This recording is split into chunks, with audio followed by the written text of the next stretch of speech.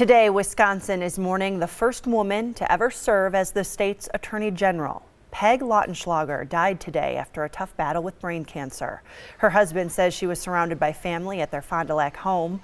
Lautenschlager was elected Wisconsin Attorney General back in 2002 and served in that role for 4 years. She was 62 years old. Governor Scott Walker releasing this statement. Tonette and I are saddened to learn of the passing of Peg Lautenschlager. She was a dedicated and passionate public servant. Our thoughts and prayers go out to her and her family during this difficult time.